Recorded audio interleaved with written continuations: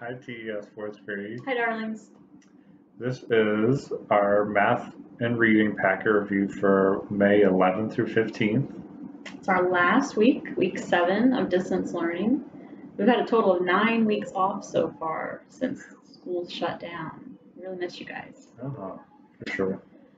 So we looked at the reading packet and the math packet, and everything was very self-explanatory.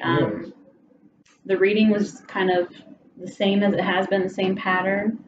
Mm-hmm. And then the math, instead of having 2 problems a day, the first side had definitions and explanations, and then the second side showed you what to do. Yeah, because it's geometry. It's an idea we haven't covered yet before we let out.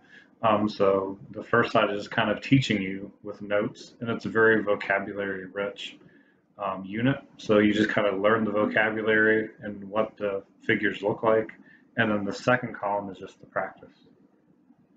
So we don't really have anything to explain, but you're still welcome to message on Dojo or email, however you contact us. And we just wanted to say goodbye, that we've had such a great year. We've had kind of an okay time here doing videos for you. Right, not as good as you guys in person, but I'll miss you guys so much. I hope I see you in 5th grade. Come back and visit. And if you have For donuts, sure. bring them too. But I will be happy to see you without donuts. Me too. All right, we'll miss you guys. See you around.